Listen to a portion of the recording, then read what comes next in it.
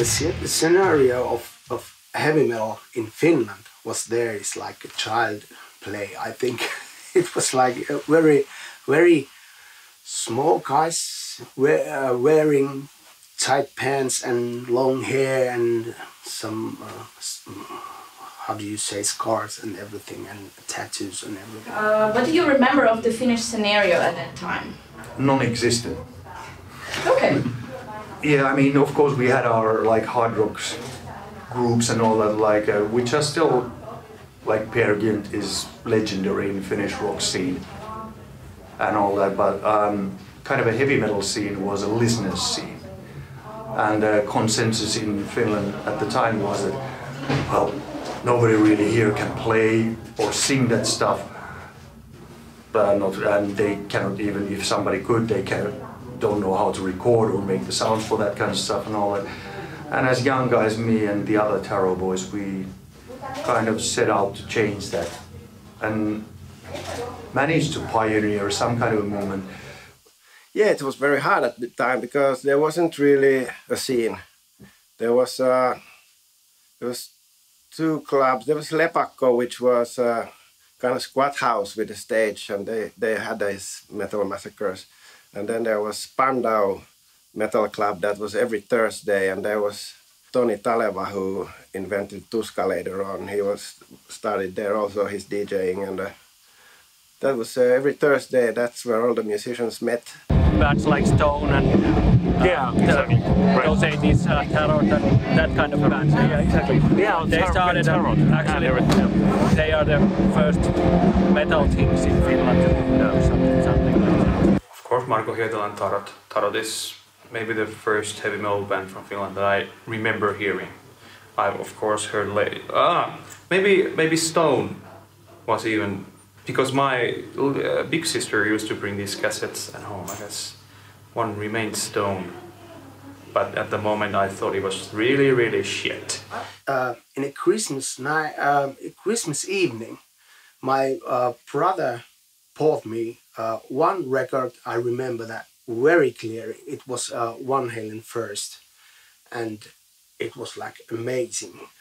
I did saw some videos of David Lee Roth making moves in the stage, and it was like wow for me, and I was like I want to be like him.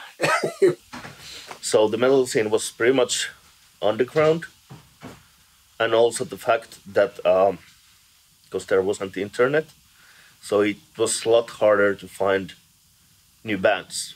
So there was like these Cine magazines, you know, made with the what's that in English? You know, the photocopy machine.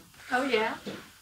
And fanzines. Fanzines, and you found them from like certain music stores, and you were like, oh, what's new around, and then you had to try to find like people who actually have that music, and people were trading demos a lot, you know, like, oh, have you heard this band? And then this one C cassette goes around, like, I don't know, 20 guys, and usually the quality of the sound was like, I love this song. With no established metal scene in the 1980s, most of what Finnish metalheads had was coming from the USA and the UK. I started listening to metal when I was around 10 years old in 1984. So that was actually a time that if you would take most of my, especially male friends at that time, small boys and teenagers, most of them would have been listening to some kind of hard rock or metal music. It was really popular. I think that in the 80s there was a big popular stream of metal music and hard rock in Finland. Thanks to MTV, thanks to some magazines, and people were listening to the American bands, the British bands, all the classic bands and so forth. Like every kid in our suburban place, we were into Kiss and Wasp and whatever. Like, of course, Iron Maiden was later really big influence for everybody. And it's like Iron Maiden is something in Finland that goes from father to son or to daughter in that sense. every small kid in Finland knows at least somebody who's been heavily into Iron Maiden. I was listening to bands like Matchbox and Crazy Common because my uncle gave me the albums. And I was like, yeah, this is the best music in the world. And then I heard in the radio, I heard Venom, Witching Hour, and I was like, what the fuck, what is this shit that I need to get this? So I went to the record store, I got to the Venom album, Welcome to Hell. I was listening Witching Hour and I was like, man, this is like the evilest shit that I have never heard in my life, that compared to the rock and roll Matchbox, Crazy Common I was listening. The positive intake of the American and British heavy metal in Finland was the first step to create a metal scene. Bands like Stone, Tero, and 09, among others, were responsible for this beginning. Yeah, I remember those days where people came, like they have putting your hair like balloon and going there. Oh yeah, this is good. And yeah, I remember. But yeah, that was the Finnish scene in the 80s. Of course, by the end of the 80s, we had Stone, where Mr. Roope Latvala further on went to play in Bodom, now not anymore, and Stratovarius got their German deals just before 90s or around changing to 90s and getting to Japan and all that. So things started to spread around. And then, of course, we have to remember that Finland hasn't been a metal country for not very. It was about maybe 15, 20 years ago that our first bands had really started to be somewhat successful in the international markets. But before that, like 80s or even early 90s, if you would have said abroad that you come from Finland, that nobody would have said, "Oh, Finland, metal country," not even within the metal community. It all really started more extensively in the late 90s and early 2000s. While grunge took over the world in the early 90s, in Finland, it was different. You know, we are stubborn people. I mean, like, there was people who liked grunge, but there was also a lot of, especially the guys who were who grew up before the grunge, were kind of like, what the hell is that shit, and kept metal alive in a way. They were like Amorphis, of course, Stratovarius. Xysma, I think, did something. Of course, there were a lot of these like small underground tours going on all the time, and I remember many like Finnish bands touring, for example, in Sweden and in Germany and Poland whatsoever. But it wasn't basically in the news at all because it was underground and nobody gave a shit. And then at some point, people started to realize that, hey, actually, there might be some potential in these bands, in Finland also, and you have to make it abroad before you're actually accepted in Finland. I mean, it's maybe stuff that you don't really hear in our music. Well, Amorphis, surely, you know, because of the themes and the folklore and that kind of got myself and us much deeper into this direction. And I think the same stands for many of these kind of Finnish, call them what you want, folk metal bands like Ensiferum or so forth. I think Amorphis has played a huge role in that, kind of like a few years earlier in the 90s to kind of combine folklore into death metal. Yeah, I mean, Stratovarius was the first one to do Latin America, for instance. From what I understand also from the world, so Stratovarius was one of the first bands to go to Latin America. Also from Finland, doing very well in Japan already, like in the mid-90s. Stratovarius sort of was a very big part of building the whole infrastructure of taking bands like Nightwish or Chill Bottom or the bands that came after. In 96 or 97 we used to hang out in this music shop in Helsinki all the time, and some of the guys knew the Stratovarius guys too, and they were always telling us stories about the band and how huge they are in Brazil or Spain, or we were like, what the fuck? And they only played like club gigs in Finland. And in the big picture, if you think the big picture, it's definitely the Nightwish that, you know, made the Finland like the heavy metal country. There's no other way. And the other one is of course Stratovarius, because this they are not the music what we are playing, but you cannot deny the influence and the impact what they did for the Finnish heavy metal. I think one of the reasons is that we have a great history of good metal bands, like you know, starting with Valtteri, Amorphis was also one of the first ones. Stratovarius was one of the early ones. Of course, Stone was. There were a lot of Air Dash, a lot of cool thrash metal bands, and very innovative metal bands in Finland who created their own style as well. And I think that's one of the reasons why the metal genre started to grow so big. Also, metal bands were first bands ever that became popular abroad. Of course, we had Hanoi Rocks, but that's also kind of glam rock kind of stuff, close to metal. And they show the kids that, you know, hey, from this small country where you think you can't get nowhere, you can go. If you work hard and, you know, do this thing with your passion, you can go. And I think that also inspired and motivated young kids to, you know, to practice hard and work hard. And that's the result is that we have so many metal bands. It's amazing to be on some kind of worldwide metal meetings like 70,000 Tons of Metal or Wacken or Hellfest or Metal Camp or wherever, and checking the lineup, and there are so many Finnish bands always. At this point in time, what we knew as the birth of Finnish heavy metal was acknowledged in and out of the country, but something bigger was about to explode.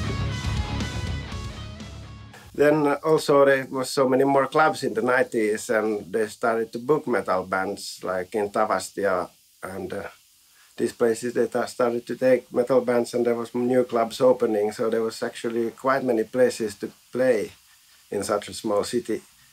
It was acknowledged quite quickly also globally that, wait a minute, there's this small country that, you know, people didn't even know that existed.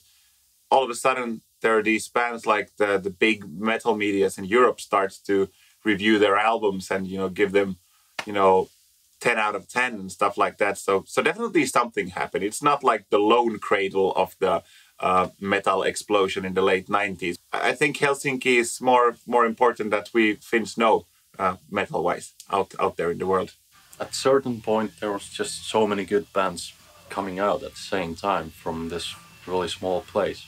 Pretty incredible, actually, but people are always asking that why there's so many metal bands in Finland, but I just simply don't know the answer for that. I don't know why.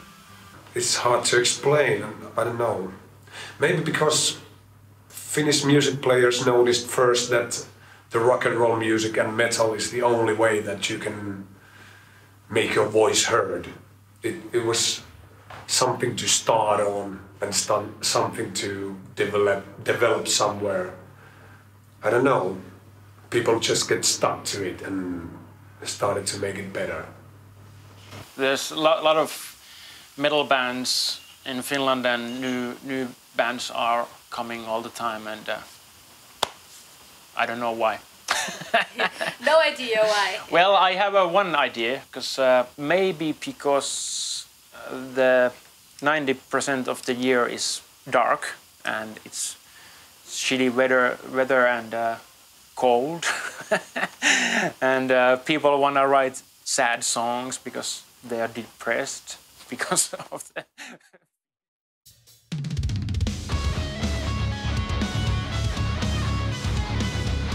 Why isn't metal so marginal in Finland? I would say that in Finland it has been much more easier to be a metalhead than, for example, in Brazil or whatever, like countries where there are fewer of those subcultures around freely going. It has much more, I think, to do with like religion and politics in general, and how like liberal your country is. If we take the good old 90s again, it was basically like a safe way to rebel. You were rebelling against, not that much against society as the punkers did, but more against like religion and stuff like that. And in Finland, religion hasn't really been very huge since the, let's say, since 70s. I think one of the most important reasons why this is kind of like open-minded here, because Finland isn't really a religious country. The majority of Finnish people don't give a shit about religion. Upbringing of the people or kids has to do something with it, and well, depends where you are from Finland, but usually Finnish families aren't that religious, you know. In Finland, metal is much more mainstream than in some countries. Like we go to places like Latin America, and metal is still kind of has that very kind of dangerous underground vibe to it that maybe was true in the 80s or something here. But I think in Finland, metal is like up there with pop and art music and indie rock and electronic music. It's like one art form among others. Finnish society in general is quite open and tolerant to any kind of diversity of minority and whatsoever. So also the heavy metal subculture is not seen as anything, you know, particularly dangerous or scary. Probably not anymore.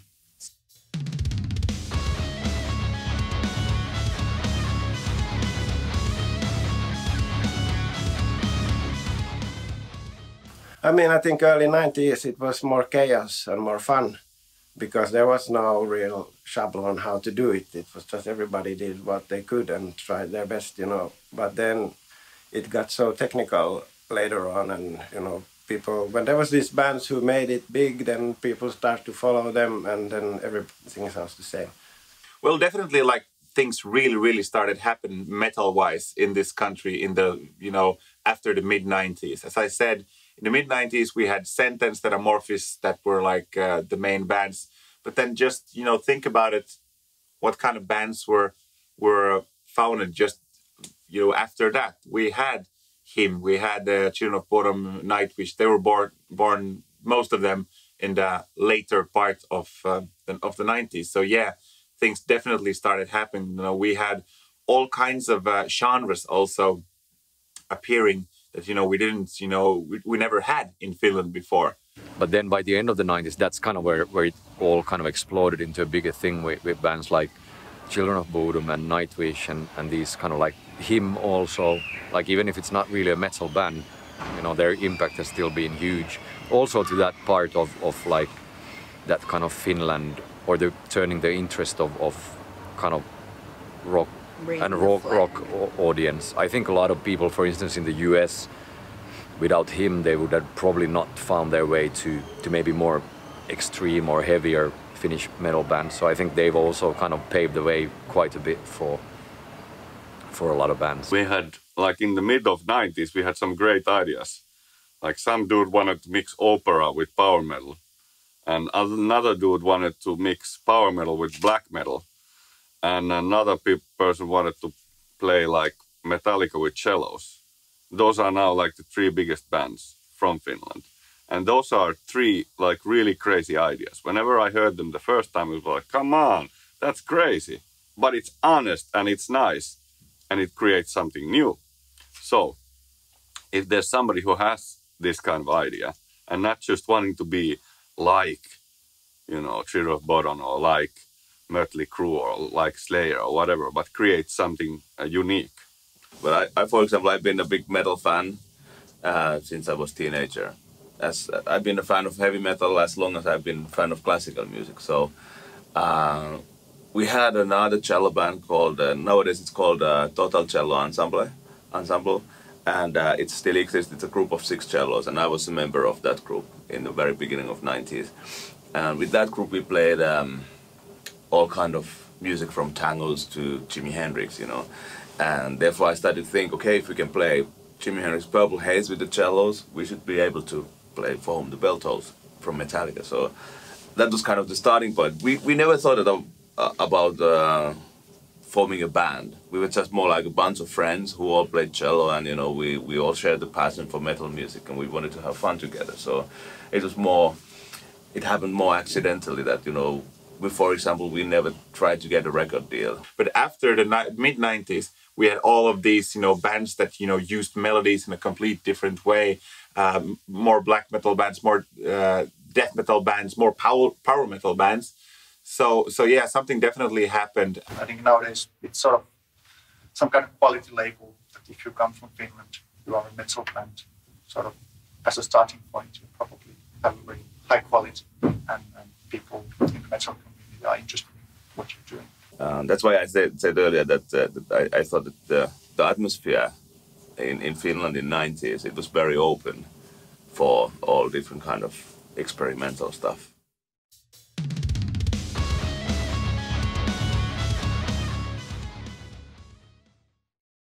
The biggest thing before Tuska, and Tuska started really small. The first was in '98 in Tavastia, and then already in '99 it was in the center of the city. If I remember correctly, it was like the next year there also. But then, yeah, in 2000 it was still in the Helsinki center. Then it moved to Kaisaniemi in 2001, and those were the days of Tuska, really. The Kaisaniemi theme was awesome. You could bring your own booze there, and it was really great. They were like, because there wasn't any like metal festivals except for Numirock in Finland, and you couldn't even call Numirock that basically. Tuska was completely solely metal festival, and it was in Helsinki, and I lived in Helsinki at that point. Now, how cool is to actually go with your own drinks to watch metal bands, and then later go to a bar, and then take night train home. It was like, I remember Numirock. It kind of served a bigger stage for the small metal bands to go a big stage and perform to the larger audiences. And of course that improves a band, it improves your live performances and what you can actually achieve with the metal music. When you talk about metal and you talk about festivals, of course, Tuska is the high season of anyone that listens to rock and metal in Finland. It's like for me, for instance, I have been there every year except for the 2 first years. I was there for the first time when I was 17, and it's you know, it's still, I've been there. I go there every year, every day, and it's still the most fun weekend of the year. Easily, I could replace any other weekend, but I would never replace the Tuska weekend. I would cancel anything else.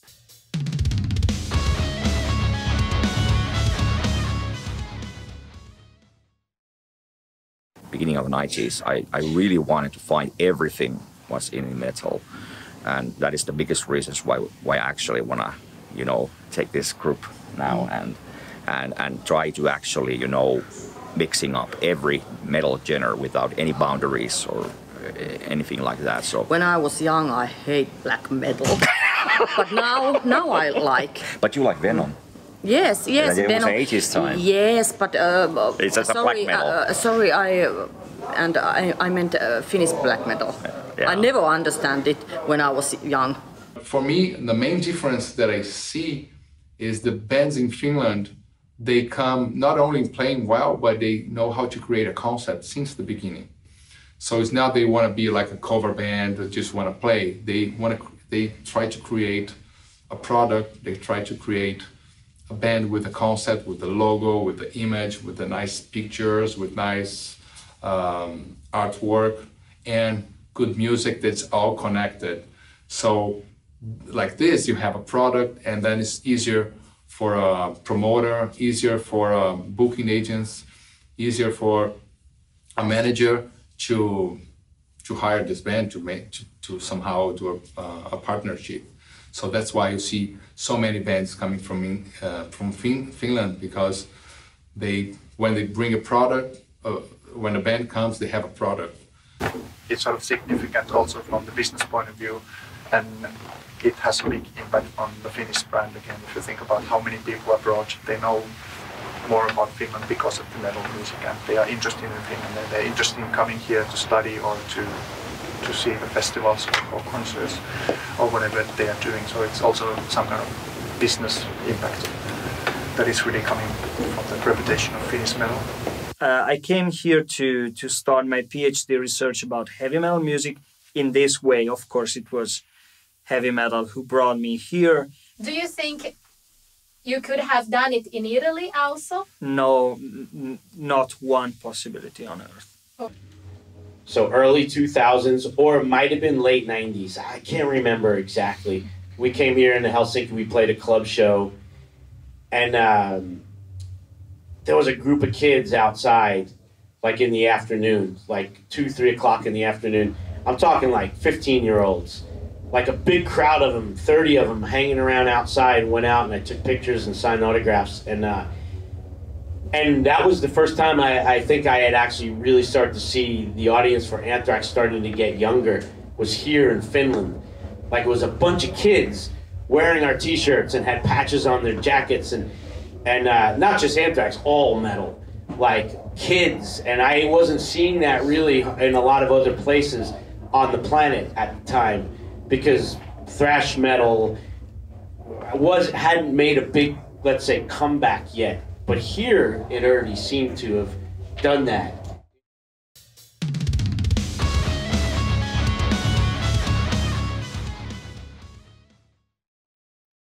Definitely on a different level where I used to. But then of course, maybe the biggest leap happened with Once and Nemo single, which like put us a big leap forward. That was already when I was part of it. There was a lot of shared pride and joy in that. For us, it was a big surprise that when we released the album, that it became so big buzz up around it. Like, you know, that in Finland we were playing on the main TV live shows and stuff like that, and suddenly different countries started to release the album, and people felt that it's something revolutionary, and we were like, we don't know about it, because for us it's the most natural thing to do, to play the music we love with the instruments we can play. I think the reason is that we don't have like a, in that sense, like a scene that all the bands sound like the same. For instance, you had the Seattle scene or Bay Area thrash metal scene that bands sounded pretty much alike. In Finland, there's always been a big variety of what the bands do. There isn't like a certain Finnish sound. There's all sorts of metal.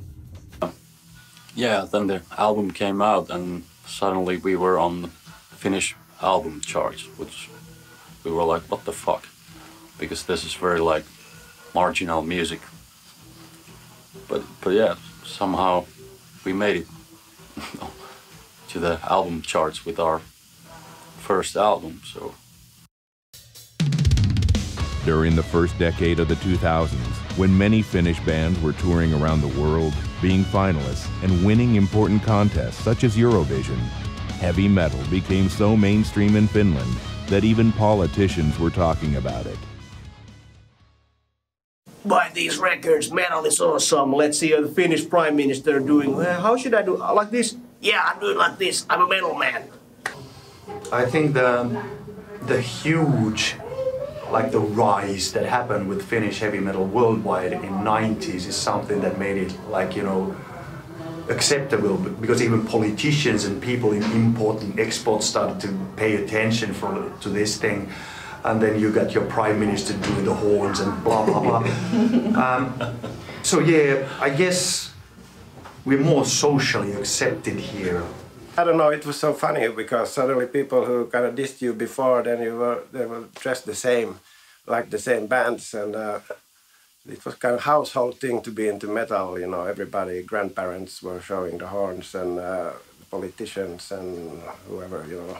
Of course, like we were talking, rock music was the big thing at the time. Even our prime minister did this with Lauri, like in 2006 or something like that. So that's when rock and roll died. They used to say that even when it's worst, heavy metal is best. But in 2005, I think it was done in so like for all the wrong reasons, because people were trying to make money and follow. They were making copy bands of you know, Stratovarius, Children of Bottom, him, just trying to get in with the people, in with the money. So then you have to take away all this. You remove all the money, all the bars, all the fame, all the business. And what you're left is real people making real music. Everybody, every grandma was into metal, you know. It's okay, that's fine, but it became media sexy. And you had heavy metal in the newspapers, and which is kind of cool in a way for the music itself, but it was a little bit too much, you know. I do want to point out that Finland has perhaps the most heavy metal bands in the world per capita. Also, the result of becoming mainstream, for me, it felt that in general the metal music started to be a little bit old-fashioned and a little bit safe in a way, and you know, didn't have so much that kind of attitude that you know, that it's really, how could I say that? It needs to have some kind of feeling of anarchy and an intention to change something.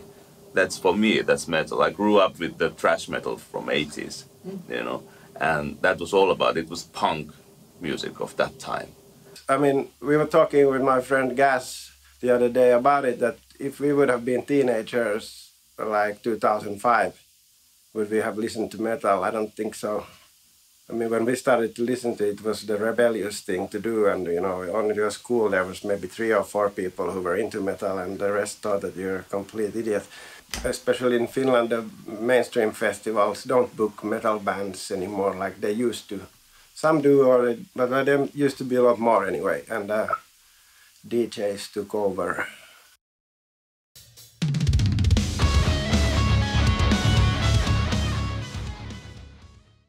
Yeah, absolutely. I mean, like the whole way we consume music has changed completely. Even since we started out from, well, in a kind of very bad point of time actually, but still from that point that we were mainly selling CDs, and that was like our prime thing. To like, you know, selling music isn't like really relevant in a way for us anymore in the same way. So it's changing to become actually more about the touring. Internet changed the whole thing completely. It's so easy, kind of like easy to reach out for the new bands or listen to whatever type of music you like. But it's kind of like also made it the thing that sometimes it's really difficult to find good new bands. Of course, things are different in a way that you can never go back to this isolation time where like nobody knew about anything, because we have internet, and internet in that kind of way has given a lot of other things, but it has also ruined some nice mysterious things. There are no mysteries anymore because of internet.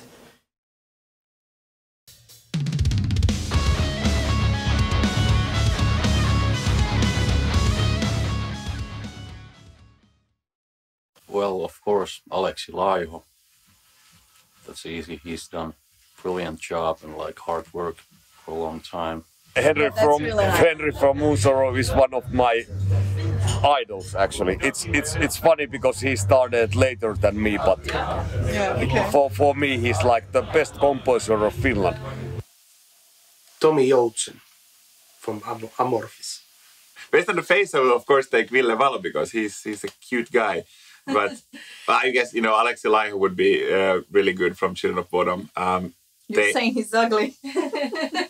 No, Aleksi is super cute as well. I was just saying the Ville is the cutest one. Tuomas, no, definitely. Aleksi Laiho is the first one that comes to mind because also Children of Bottom is definitely metal. And Children of Bottom is, you know, also appeals to, I mean, him does it as well, Nightwish does it as well, but I still think that Children of Bottom is most metal out of those like really big bands coming from Finland. Marko Hietala. I knew it! He's done very much to the Finnish rock and metal scene. If you take, I think then you have to go see who are the successful one, and obviously somebody like Alex Laiho or Tuomas Holopainen would be like a very obvious selection. I mean, he would have to be a diplomatic person as well. And very metal. For myself, of course. Yeah, I changed my answer to Marko Hietala. I guess you would agree. Yeah, Marko is the real deal. Then of course Evo, and Spine Farm. You know, that for me it comes more from the kind of business side, because those were the guys that they created possibilities and platforms for Finnish metal music to really grow big.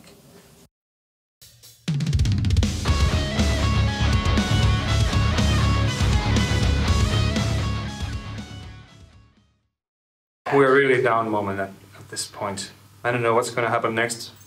I believe some kind of rock and roll sensation will come and rise. If it's going to be heavy metal, I don't know. Hard to say, you know.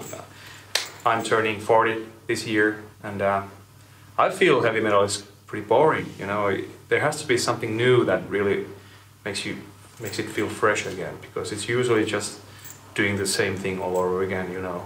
I'm doing the same stuff, and that's what they did in the 70s or 80s. I'm gonna do it again and even better, or something like that, you know. Inventing something new is really, really hard.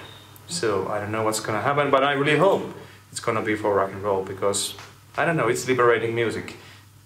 At its best, it's really real and fresh and, you know, empowering and purifying. The rest of us who have been around, we just do what we do, basically. It's up to the younger generation to change the world. Finland has been always very strong with metal music, and metal music is something that really touched Finnish people. Of course, every music style, you know, how popular it is and how unpopular it is. It goes in waves, you know. There are periods that now the metal is not mainstream anymore, which I think is good, because metal shouldn't be mainstream. It's made to be. If it's too mainstream, it's too safe. Mainstream music is very often very safe, and which I see, at least in my case, with Nightwish, with Tarot, with anything that we do. We do aim to do good songs and all that, but they're always on the side of integrity. Please yourself first. That when you've done a song that you're pleased about, whether it lasts for 2 minutes or 10 minutes, then it's okay, and then you publish that, and if people like it, then it's honest, then it's there with the integrity. So what we're still able to do here is to avoid the mainstream and their fucking business. Okay, folks, stay true to metal. It's the best music in the universe.